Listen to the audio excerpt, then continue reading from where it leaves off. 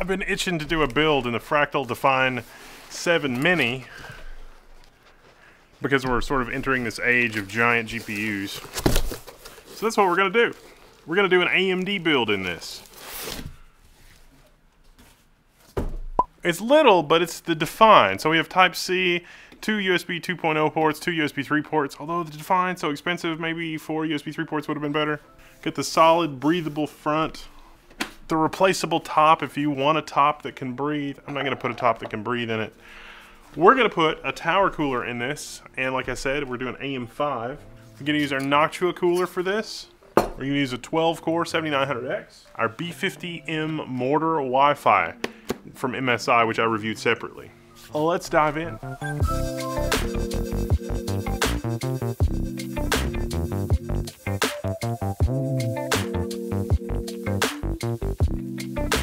Now, as with most builds, it's easier to do your pre-assembly before you put it all in the case. I've got our AM5 processor here, 7900X. Don't handle it by the gold things, handle it by the edges. And then I've got our MSI motherboard prepped and ready for CPU installation. So you want to be careful not to get anything in the socket, any debris or anything like that. Don't even breathe on it wrong, because if you get anything in the socket, it's going to probably mess up the pins, and that's very hard to recover from. So you basically just insert your processor. The writing is up, so you can kind of see what we got going on here. And then you just flip your little door down, and boom, you're good to go. Now, depending on what you're using for your CPU cooling mount, it may just clip onto the socket as it is. In our case, with the Noctua cooler, we actually have to unscrew the 4 mounting screws and put in the Noctua mounting mechanism. Got our Noctua mounting mechanism here.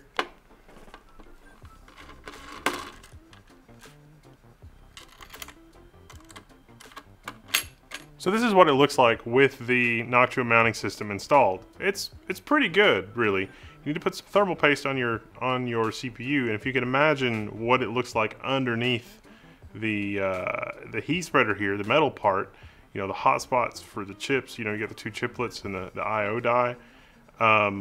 That's sort of where you want to make sure that you got good coverage on your thermal paste. I've actually got a thing to demonstrate that. Let me get it. So this is what it looks like under the heat spreader. And the parts that get hot are actually down here at the bottom, and then you got your I/O die here in the middle.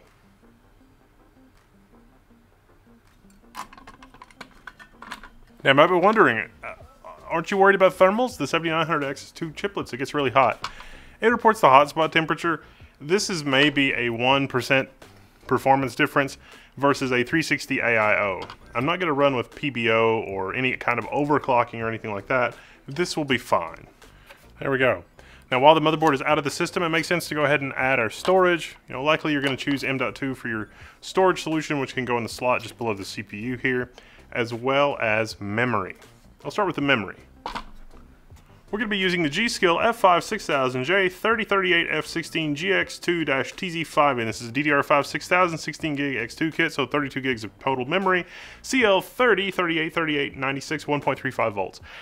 I think this is a reasonable solution for a reasonable system. If I wanted something a little higher end, I would go for 64 gigabytes of memory on AM5. I think that's sort of the upper end of what you want to do on AM5, at least right now. If you want maximum memory throughput and lowest possible latency in gaming system, basically 64 gigabytes is the max. If you're curious about that, did a whole separate video on that. Check it out.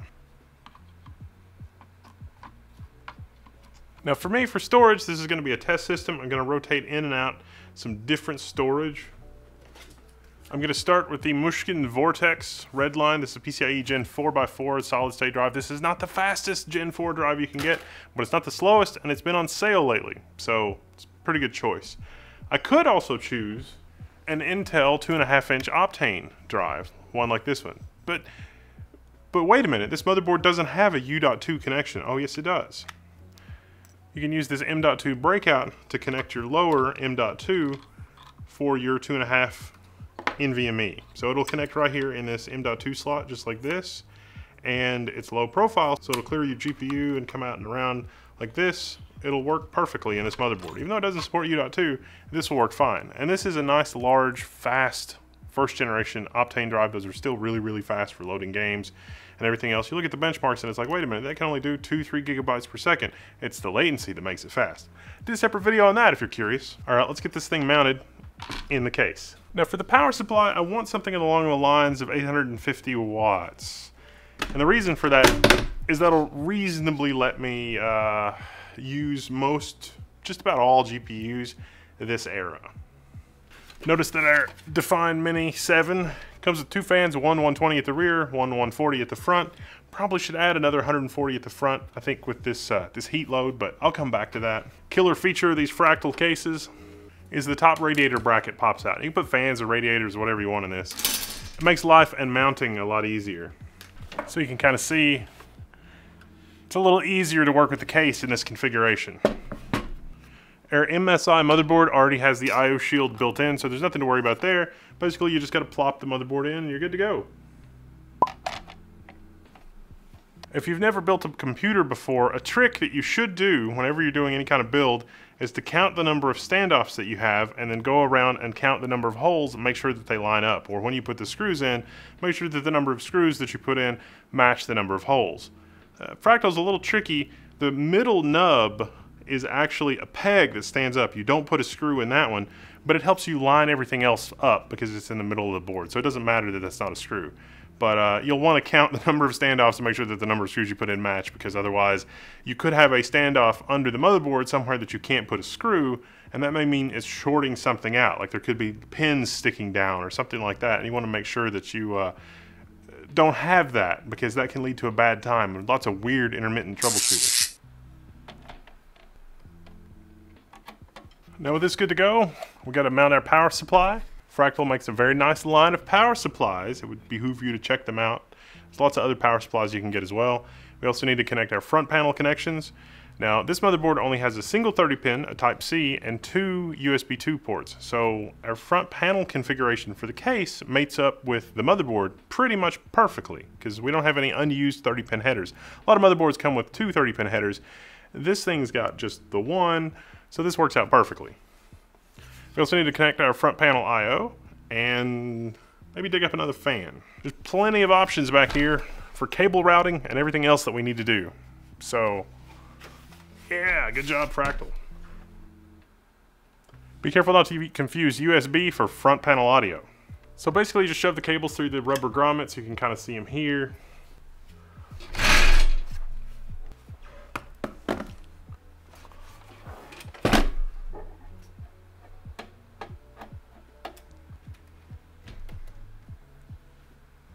The next thing you want to do is route your fan connectors.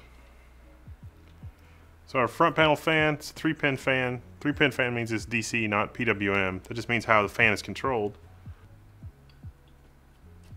I've got an extra sys fan header at the top of the motherboard. That's where I'm putting that one. Our front panel connections, you got all these little wires. It's power switch, power LED, and reset switch. Those go to a special place on the motherboard. You'll have to check the manual to know exactly where and how to connect those. It's no big deal if you get them completely wrong though, so just try to follow the diagram in your motherboard manual and then can get them connected.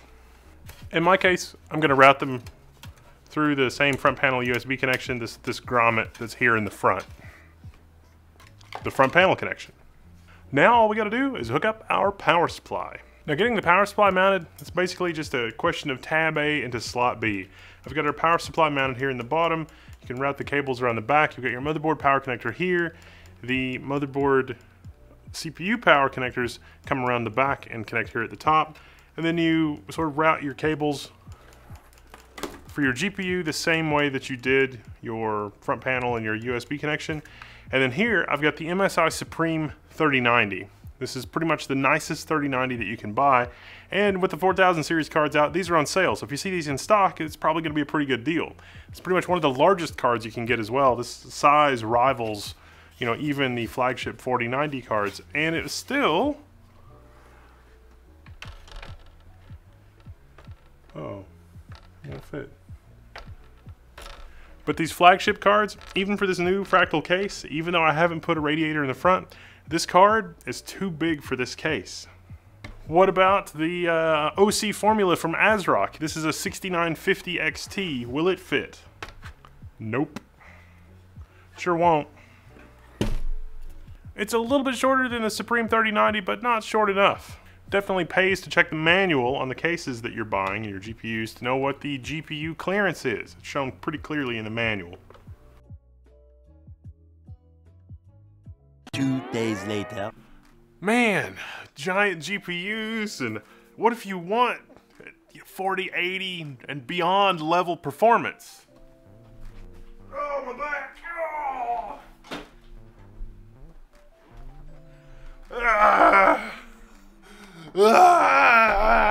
This is our Cooler Master, the insane case. Look at this thing. You could fit a family of 4 in here and still have room. This is... Not everybody wants to build something this large. Oh, it's literally crushing my chest. Oh. Won't somebody save us from all this? Oh, what is this? An RX 7900 XTX?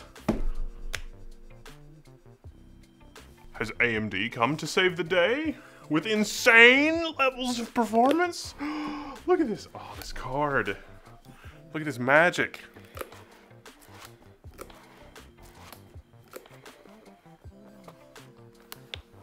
I've broken the box. Okay, cool. This is a 2.5 slot card. This is gonna block our other expansion slot on our MSI motherboard. I don't know why, but they moved the first X16 slot down the board 1 slot. This board is awesome. That's really its only flaw. 2.5 slots. And AMD has already disclosed the board power for this and a lot of technical details, but I can't disclose any technical details yet. Only AMD is allowed to share their secrets. But soon, so you know. Okay, I really need to reroute the power cables for this a little bit better. 2.5 slots means it can still breathe. And look, it fits in there perfectly. I've got all kinds of room at the front. I might even be able to get a radiator in the front with the clearance on this card. And the 7900 XT is even shorter than this one. AMD's already disclosed the performance a little bit. You know, they talked about it some without talking about specific cards. And it does look like the performance is going to be pretty good based on what they've said. But stay for the full review. I might hate it. You don't know. You got to come for the review. But in terms of fitting in a case that's not, you know, the size of New York, you have the option. Now listen, I like cases the size of New York. Don't take that the wrong way. But I know there's people out there that are thinking, yes, a quiet, soundproofed, Define case and a small form factor with micro ATX and a really high-end AM5 build with fast DDR memory. We got all these USB-C ports for video. We got dual DisplayPort 2.1 plus HDMI. It's a nice package, but that's all I can show you for now. I'm Wendell, this is Level 1, I'm signing out, and you can find me in the Level 1 forums. I mean, if I were to hit the power button and plug it in and we start seeing performance, what would happen?